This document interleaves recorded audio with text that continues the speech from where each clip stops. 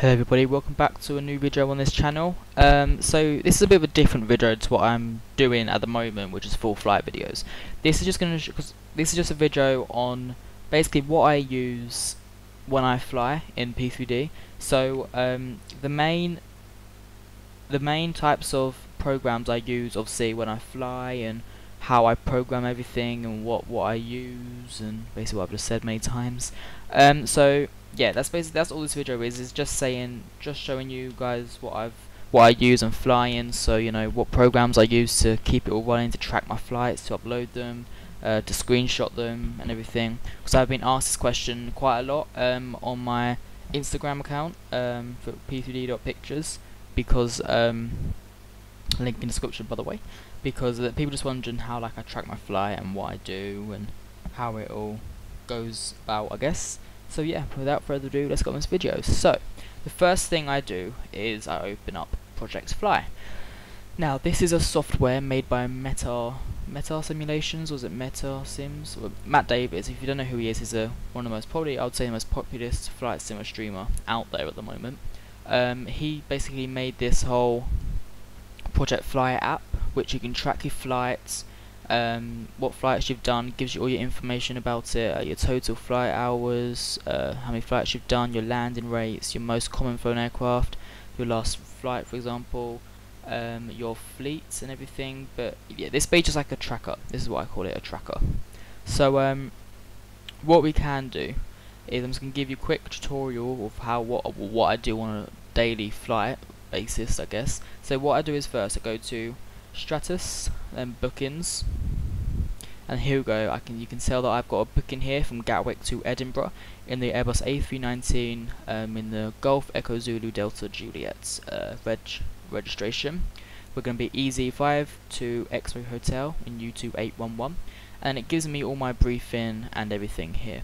So if I wanted to pre-file this to Vatsim, I'll just press pre-file, then the internet will pop up, and then here we go, you have your pre-file for Vatsim there. But I never pre-file a flight, I usually just go straight into it. So we can get rid of that.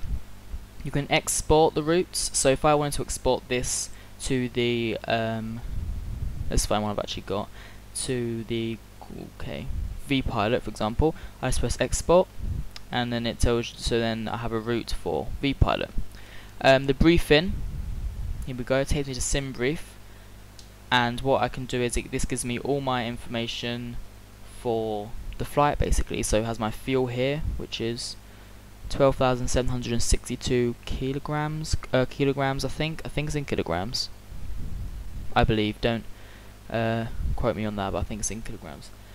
It also gives, well, if I press fly now, I'm not going to do that because I don't have P3D open, but if I press fly now, it then tracks the flight, and that's basically your bookings. But if I want to create a new booking, I go to here, and if I just do a departure, Gatwick, and say if I'm arriving, okay, let's go Almeria, LEAM.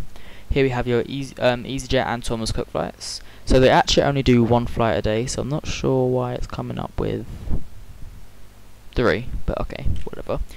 So we'll choose this one, which is at 5:35, and it gives you all your information here and your route. Well, just straight there and to from and there. Sorry. Your departure time, your arrival time, your scheduled. So it's going to be a scheduled flight, not a charter flight. IFR, not VFR. Select aircraft. So if I wanted to do, okay, let's just type in EasyJet. Say if I wanted to go in the GEZBI, I can click that. And say I want to go into Vatsim, I can click Vatsim, or you have many different, online networks, but I do Vatsim. And then you just click book and dispatch if you're going to fly it then, or book. But if I do book and dispatch, you can then either paste a route into here, import a .pplan file, sim briefs, and this is new, the advanced. So if I click advanced, it gives me my weight unit, so it'll do kilograms, passengers, just say that, not 5,221, god, we'll just do 144, cargo weight, we'll say 8.0, cruise altitude, okay, we'll say flight level 360, reserve fuel, I'm not too sure about what that would be, so, and then manuals are a fuel weight, okay, well that's just basically the advanced version. But if you want to do sim brief, the auto version, all you have to do, there we go, just click that, give you your air rack, which I still need to update. I've already bought it, just need to update it. And then it will build it for you. Hopefully, there we go. And then there we go. So you can set this flight active, and then you can export this one and pre-file it. And yeah, that is basically how you book a flight. But also we're not doing this flight, so we can delete that. Nice. So the next bit is the fleet. Now on here, this is basically every single aircraft that you fly. So at the moment I've got it from away from base, which is this TUI or Thompson, Boeing 777-800. If I do it by airline, you can tell that this is all your aircrafts that you have set to fly with. So if I do the Air Nostrum, for example, if I remember from my previous, one of my previous videos, I done a flight in the CRJ from Ibiza to Gibraltar, which is here. As you can see, Ibiza to Gibraltar is there, 2 hours and 1 minute, quite long that flight. If I press a view flight, this was my flight plan coming out. There we go. That was literally what we was doing. Recorded exactly what happened, and then it even takes you to your stand, exactly what you done. Sorry about that. And then my land rate was a -129. My fuel, my block time, my passengers, my departure time, and then my arrival time. Got this here, which is very, very useful actually. See that? And also, so that's basically just your fleet bit. Next bit is the logbook. So this is all the flights I've done with ProjectFLY. So if I press number 2, number 3, number 4, as you see, I've done many flights. And my first flight was from Stansted to Glasgow. And yeah, that's it basically. And then if we go to contracts, this is the bit that is brand new. The contracts is basically anyone who has their plane away from their base, which is, I've got this plane away from base right now. You can contract the flight and give it to someone to fly for you. So okay, that's pretty weird. Boeing 777-900 EasyJet. I'm pretty sure that's not an actual plane fleet for EasyJet. Say if you just, hang on, let's find one. Okay, so if I wanted to do an EasyJet A320, I'd go to view, awaiting pilot, and you can place your bid for this flight. So it gives you all the information, no briefing, no payload is being, set. So the airline is EasyJet, arriving from departure is Belfast, arriving at Newcastle, and your registration, your aircraft type, your call sign, your flight number, your contractor, and the pilot, which no one's there yet. No one's bidding on this flight. So if I go back, there's loads of other ones on there.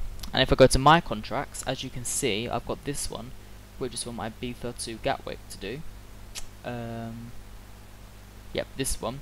And if I press view, there we go. It says the pilot is me, EasyJet, because I love my EasyJets, and gives you your briefing and your payload there, and your departure and your call signs, everything's all good. And also, I have set these. These are my contracts that was done. So I had a plane that went from Gatwick to Faro, and I didn't want to fly the return, so I got another pilot to fly the return for me.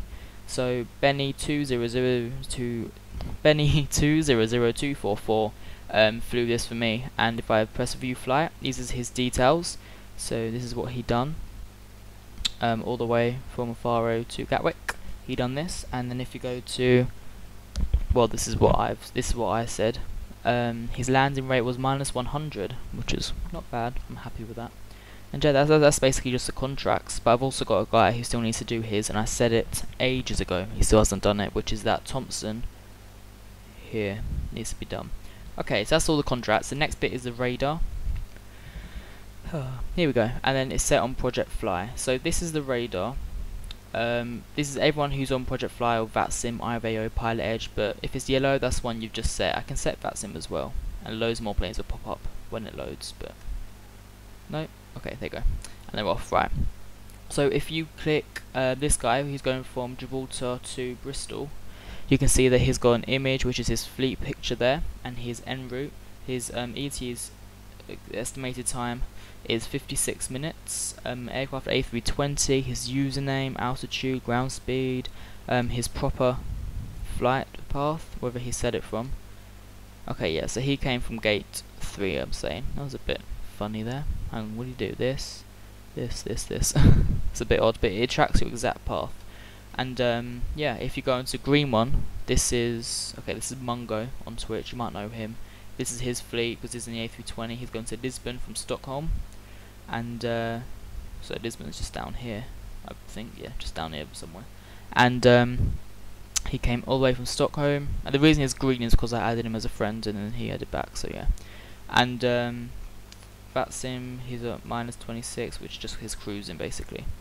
And yeah, that's basically just the radar, just to see who's flying around. So if I'm flying around, I'll be blue, and then it shows me there. Community, nothing really new here. It's literally just, you know, talking to everyone else, announcements, news, error reporting, everything. Support, so if you want to support a ticket, open tickets, close tickets. Knowledge base, so like searching, saying how do I add a aircraft? An aircraft. Oh, okay, and it doesn't even come up with it. Okay, well, whatever, doesn't matter. And then yeah, that's basically ProjectFLY for you. So I use that when you know, tracking my flights. So I can close that down now, and then down here I can get rid of that there. Cool. Next thing I use is Vatspy. You probably all know what this is if you're in Vatsim.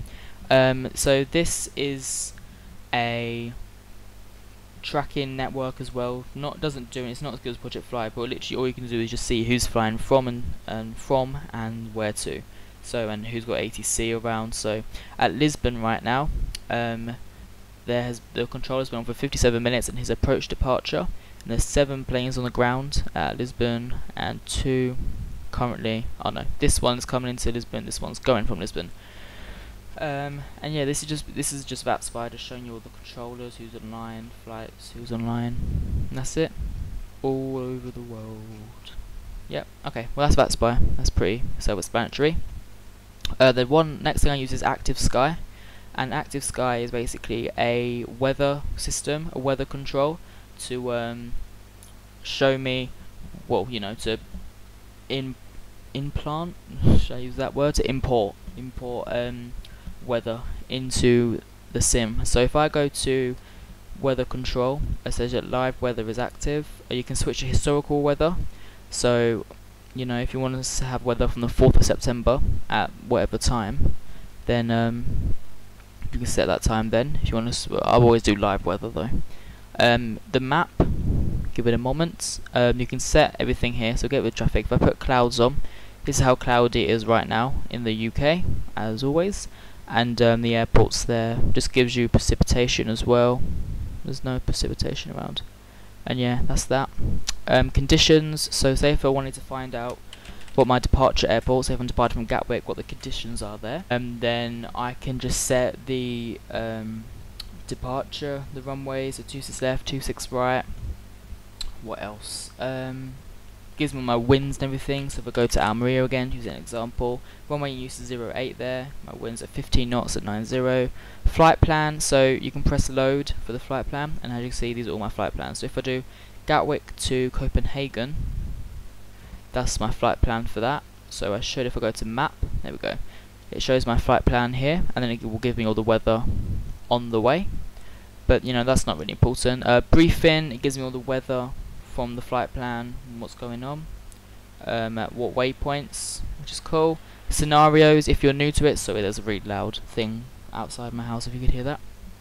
If you want to go to scenarios, you can do gusting wings, winds, microburst encounter, wake turbulence, you know, all that stuff, which is cool. And then again, search, so if you want to see around the world where's got what, then if you want to see snow, there you go, mostly Canada. Precipitation, heavy, okay, moderate, light, okay, visibility, that, clouds, that, wind speed, that, okay, well there's nothing there now, but yeah, if you wanted to know where everything is, that's that. So that's Active Sky. I also, where is it, vPilot, this is the last thing I have to show you. So vPilot is basically how you connect to Vatsim. So if I go to connect, and then I put in my call sign and my type code, that will then connect me to the network and show me as a EasyJet A319.